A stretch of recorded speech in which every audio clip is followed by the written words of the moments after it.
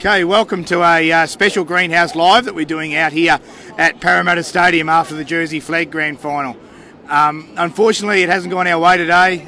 We've got beat 16-14 in what was extraordinarily high-quality game of under-20s, I have to say.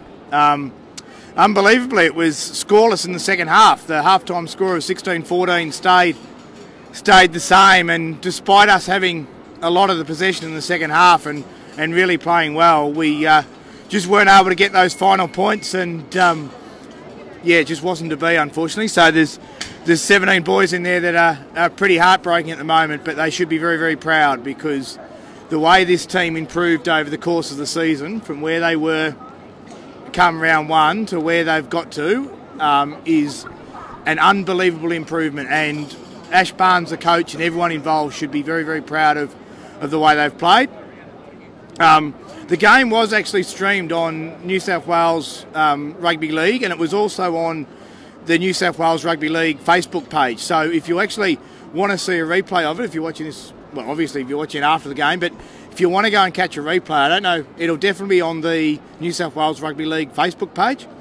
So go and have a look at it there. It was an extraordinary game, really. I thought early on we probably we just didn't settle the best early on. We scored early. Sammy Valemi, who actually scored all 3 tries, scored in the first couple of minutes, and Toby Westacott kicked a great conversion from the sideline. But the next 15 minutes after that wasn't very good. They made a break, and Harley Smith-Shields chased their prop and gave away a penalty and got sin-binned, and that was really, really costly. That was about 5 minutes in, and they really dominated us over that 10 minutes when they were off the field. It's pretty hard in under-20s to defend with only 12 on the field, and they scored 10 points during that time, and then got another try with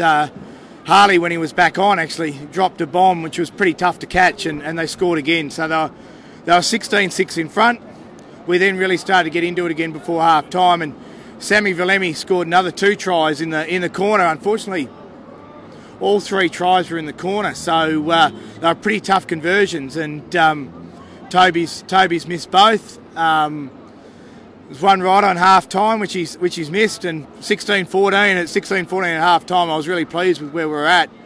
Thought if we could be disciplined in the second half, we would come right over the top of them, and discipline was exactly what we were in the second half. We were very, very good, and we had a lot of chances, but wasn't to be, unfortunately. I thought our bench, coming off the bench, Mariner, number 16, Valipu, number 18, and Jackson Stewart, who's Ricky's son, coming off the bench were terrific in the second half, and we really did seem to dominate the game for the last 50 minutes, but couldn't score. And anyway, they held on to 16-14, or they were 16-14 up with about 8 seconds to go, and they ran to the sideline in celebration and threw the ball away.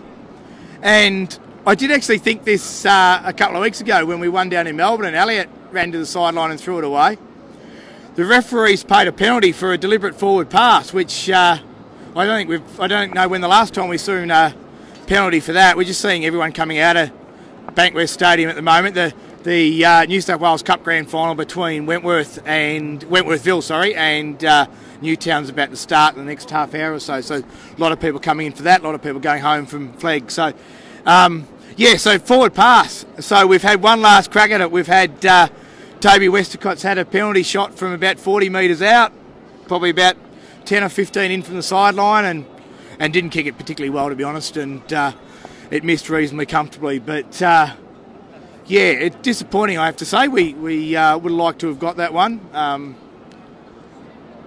Yeah, it was a game where I think we probably deserved to win, but unfortunately South were in front on the scoreboard, and good luck to them. And just that first probably 15 minutes was the thing that killed us.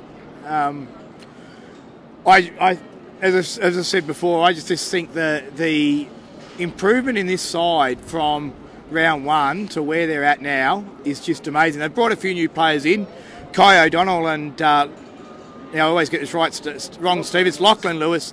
Back rowers came into the side mid-season. They really improved us, really gave us some starch.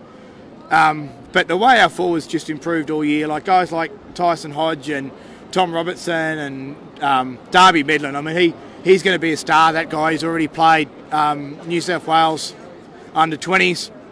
If you think the way Sean Fenson was coming through, that's exactly the same thing that you should be looking for. Hold on, we got someone wanting to come on here. No? We're outside the ground. Okay. Yeah, just the way our forwards have improved over the season has just been phenomenal, I reckon. Yeah, Darby, I think, will be a star. Toby Westacott in the halves is a very good player as well. Had a good game today. Obviously, we'll be regretting the kicks, but they were tough kicks. Every single one of them he's missed was a really tough kick. And Joe Roberts, the other one I would mention as well, coming in at 5'8". Jarrett Sublu was 5'8" all season, got hurt. I think it was against Manly, and Joe's come in and played really well and actually really given us some starch in defence as well. Yeah, it's just not quite to be. And I have to say, when you think about it, and there was all the talk about whether the final should be played in Canberra, you'd have to say, well, maybe 2 points, that'd be the difference. So anyway, it wasn't to be, and start of what's a very, very big week. But there, now I didn't expect we'd have too many comments coming through. Yeah, Geordie Bates saying Valemi is a good player. Yeah, no question about that.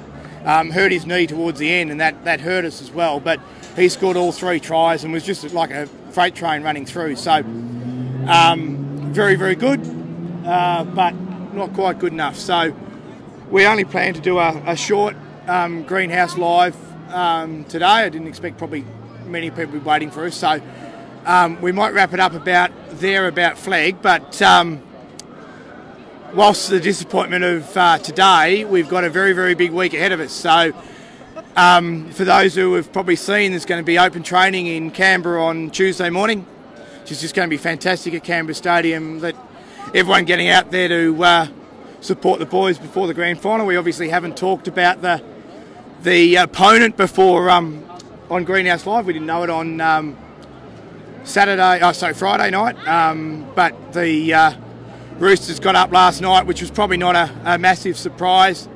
I thought that was a pretty good game, but they were probably in control of the whole game, and it just goes to show. We'll talk a lot about this during the week, but you know, if we want to be premiers, we're going to have to beat the best, and that's what it's all about. So on last night, I thought they were very good, the Roosters, and they're going to be very, very tough to beat. But there's no doubt that if we play our best football, we can take home the championship. So that's the excitement of the week. Yeah, open training Tuesday.